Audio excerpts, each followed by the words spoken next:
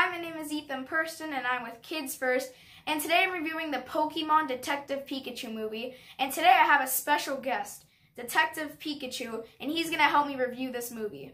I loved it so much. It was just so funny with the visual effects, how they make humans and Pokemon come to life and just combine together.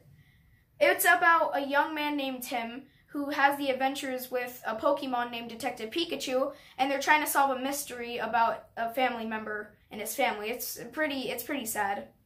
My favorite scene was a part where there was these two giant Pokemon rock-looking things, and on their way to their adventure, they were stepping on his back, and when he woke up from a nap, he stood up and it looked like Earth was just flying in the sky, so they were all scared, but he was just calm and he's like, oh, a morning nap.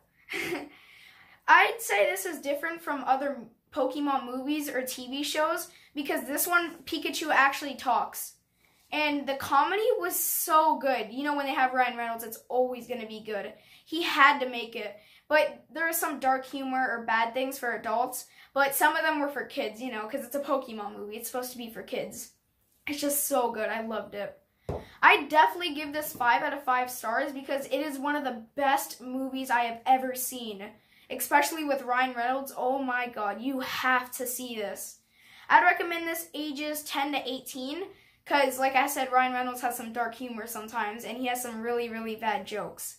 Again, I'm Ethan Purston with Kids First, and I was joined by Pikachu reviewing the Pokemon Detective Pikachu movie. And you can find this in theaters May 10th. So go watch it before you get spoiled by your friends. And I'll see you on the next episode. Goodbye.